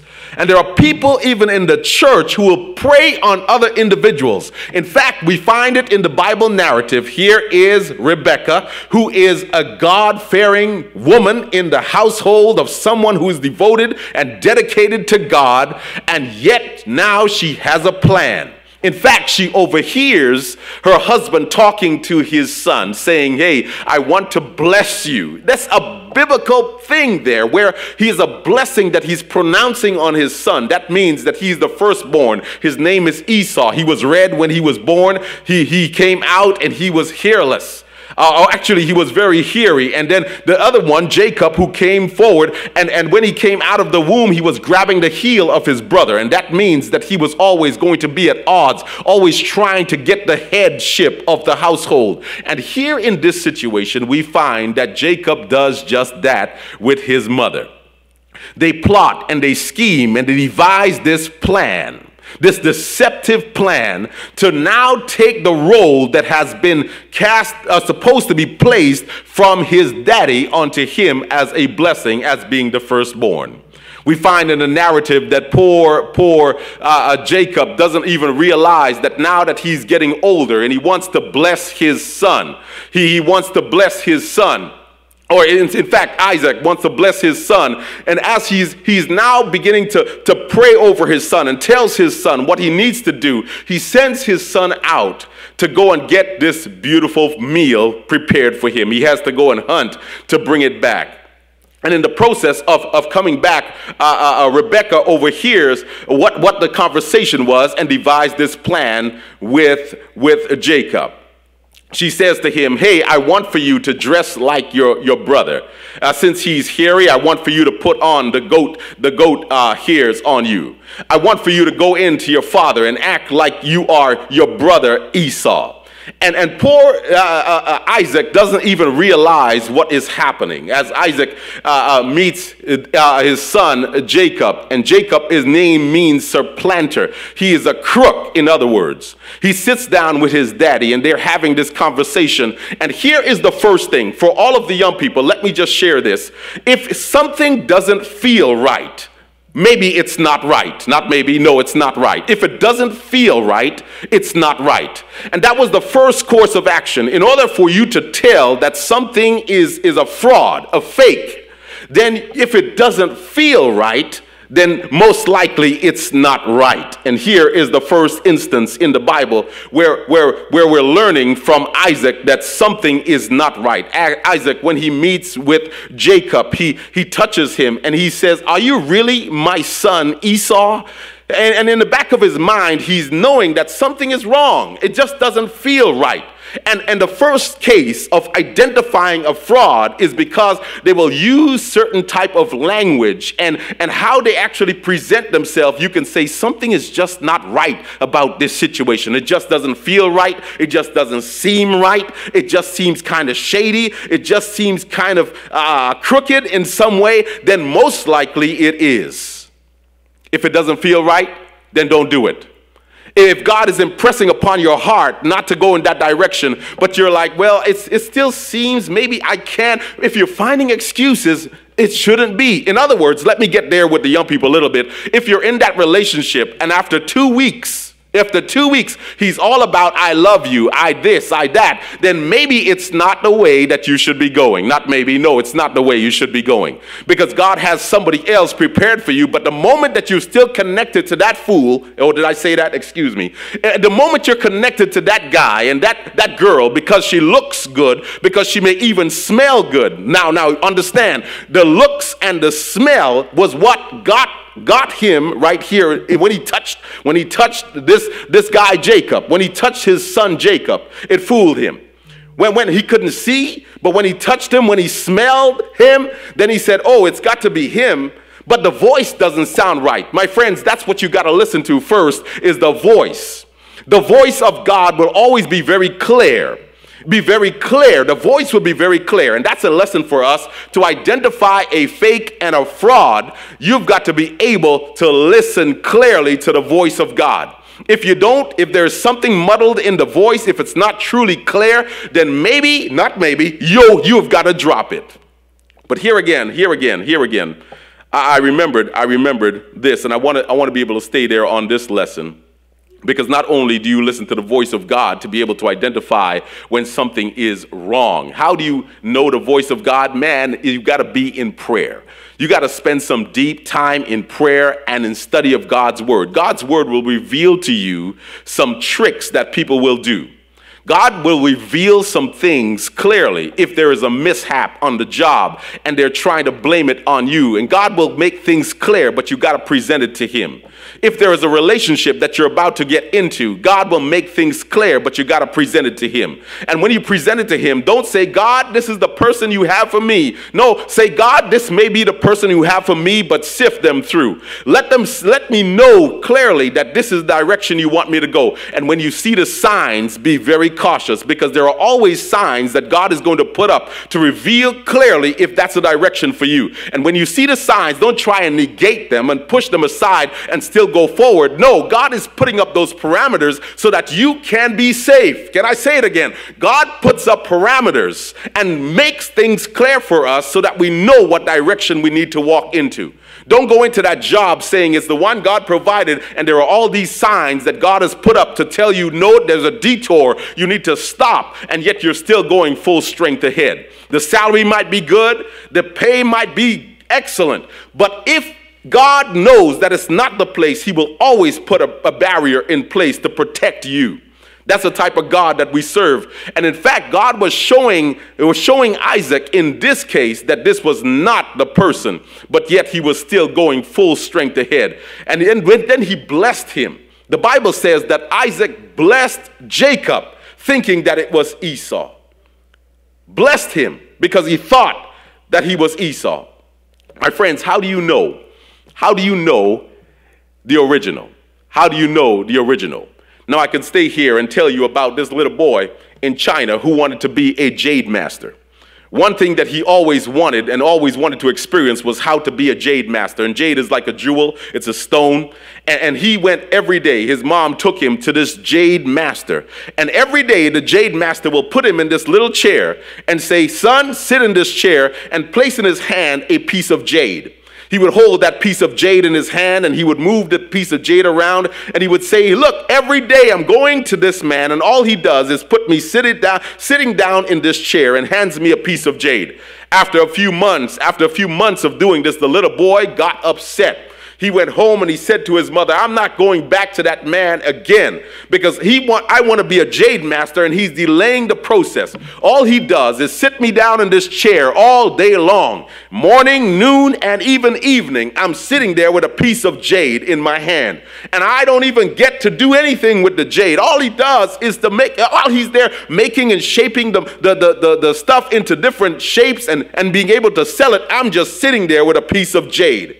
Well, excuse me, Mom, I'm not going back, he said.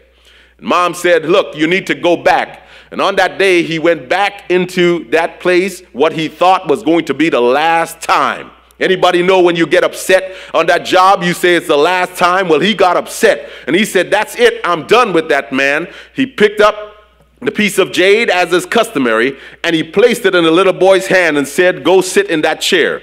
And the little boy was sitting there, and as he's moving the piece of rock in his hand over and over again, he said he jumped up And he said to the jade master, he said, look, this is not jade.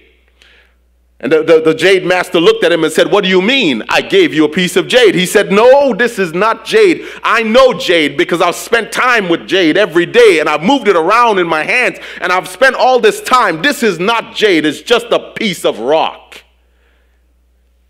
And that's the key, my friends, because if you want to be able to identify the original, you've got to spend time with it.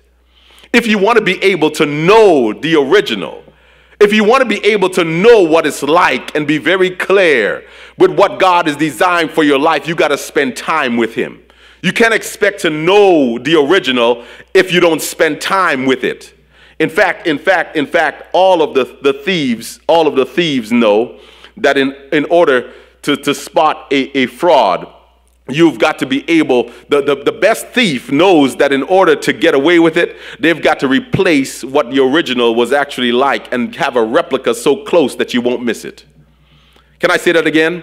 All the thieves, the good thieves, know that in order to get away with the crime, they've got to replace what the original was. If they're stealing an art, they will replace the art with something that replicates the original so much that you won't be able to decipher it. My friends, that is where we have got to come in. Because once you're able to spot the original, to know the original, to be able to spend time with the original, you'll be able to recognize any flaws that comes in with the defects of something that is fraudulent that is placed there. In the same way, my friends, the Bible lets us know that we have an enemy, the devil, who's coming in like a roaring lion, seeking whom he may devour. This enemy, in fact, has set up shop and wants to destroy the image that God has set up in our lives. In fact, if the enemy does this thing, he distorts what God has actually created. So when individuals look at themselves, they don't see a child of God. They see defects in this creation that God has created. Can I stay here for a moment? They see problems in what God has created. So when they look in the mirror, they say, well, you know what? I've got to fix this thing because this thing is not really created perfect here. I want to be able to go to a plastic surgeon and fix this side. Now I've got to address something that's happening in our community. Right now you have a whole lot of women and a whole lot of men that's paying a whole lot of money to be able to fix certain portions of their body. Hello, somebody. You're going out and you're spending thousands of dollars because your lips are just too big. Or that side is just a little bit too wide. Or this portion of your body is just not right. My friends, God has created a beautiful creation, a beautiful creature. He has created you, my friends, in his image. You are not flawed. And the mere fact that individuals continue to live a life hearing negative things and having negative emotions and having negative thoughts about themselves, my friends, that is a void of what God has created. And the enemy has come in and tried to reshape our thinking as if we're not a child of the living King. But the King has not made a mistake. He has created you in his very image. You are the stamp of our Creator. And he calls you by very name, my friends. He knows who you are. He knows where you live. He knows everything about you. And he says, you have created in my image. You are made in my likeness. But now we're not even concerned. We're not even happy with who God has created. We want to change every little component of our body. And we have this attitude. Many of us are shaped in this image of the devil instead of what God has created. We have tried to change what God has created and have morphed into something that is not even like him. But God is calling us back to himself. God, in spite of what has happened in our lives, desires to have that intimate, personal relationship with each and every one of us. And it doesn't matter how far we have gone, he still cares for us. Do you realize in this same narrative that God doesn't throw away Jacob no matter how far he has gone? Have you realized that in spite of all the things that Jacob has done, even to his own brother, that God doesn't cast him away? That even though he stole from his brother and stole a birthright, that even then throughout throughout history, biblical history, we always hear Jacob's name listed, Abraham, Isaac, and Jacob, that God didn't just write his name off because God blessed him, his father blessed him, and he still maintained the blessing in spite of all that has happened in Jacob's life, and him being a supplanter, him being a thief, him being someone who stole from his brother. My friends, even those who were deceptive and tried to steal from his own brother, God saw fit to still write his name down in history.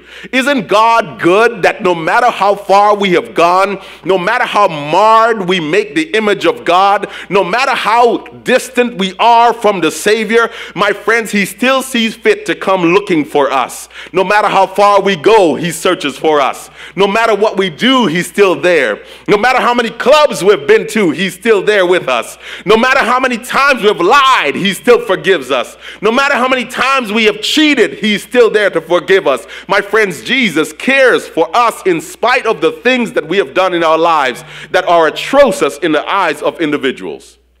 He cares for us.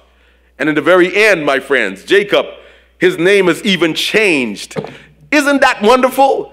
Jacob's name is changed. He was born a supplanter. He was born a cheater. He was born a thief. Yet when he met with the Savior, his name was changed completely. And we find at the very end that Jesus calls him by name. And his name is now written, my friends, Abraham, Isaac, and Jacob. My friends, it's a wonderful thing to be called a son and a daughter of God. And no matter what happens in our lives, know this, that God still cares for each and every one of us.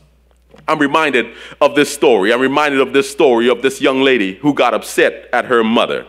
In fact, her mother, she felt was getting on her nerves. She wanted to do her own thing, and she decided to go out and find her own way. So she left from home, and she went out into the streets.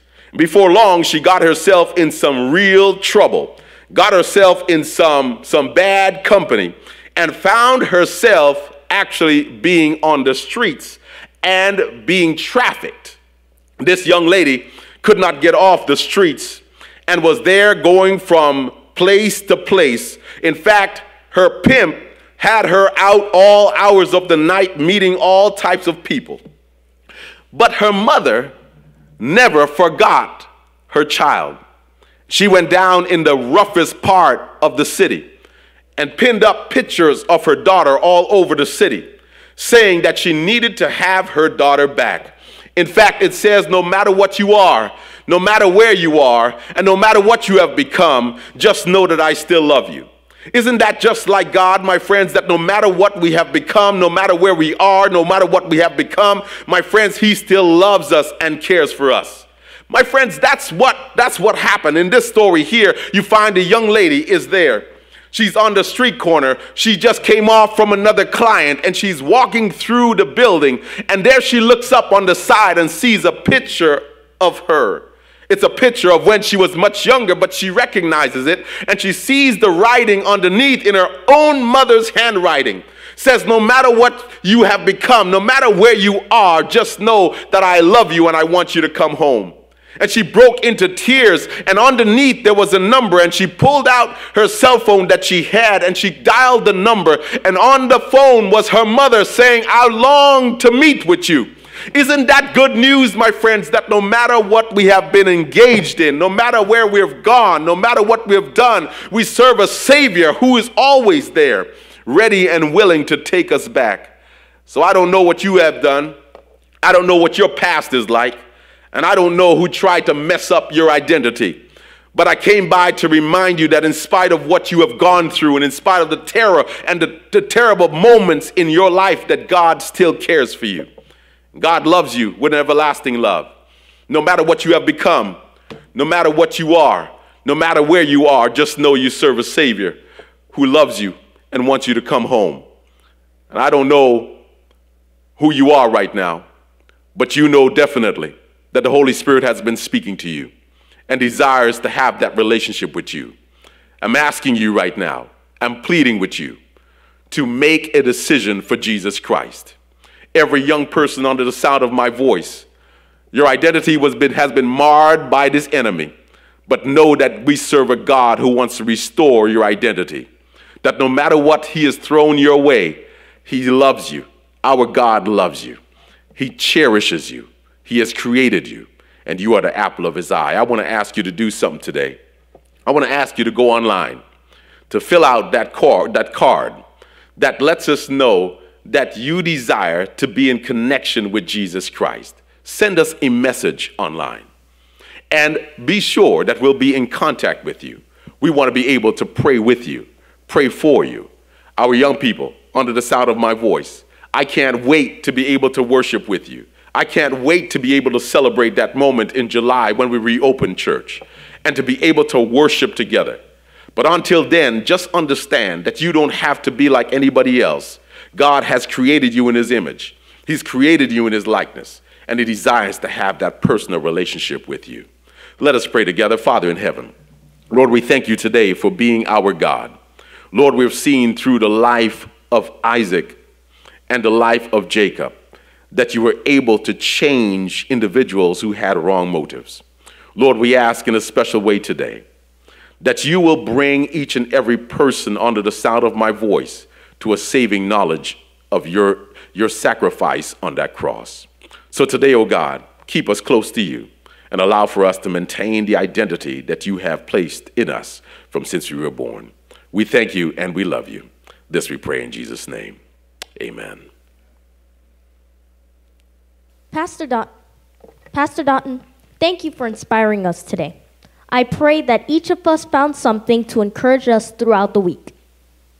If God's word has inspired you today and you want to invest into your spiritual walk, whether it's through intercessory prayer, Bible study, baptism, or joining one of our grow groups, please visit tabsda.org/next step, and someone from our personal ministries team will reach out to you.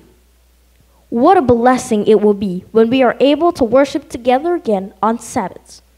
Remember to join us online for the Gospel of Matthew Revealed seminar at 3:30 p.m.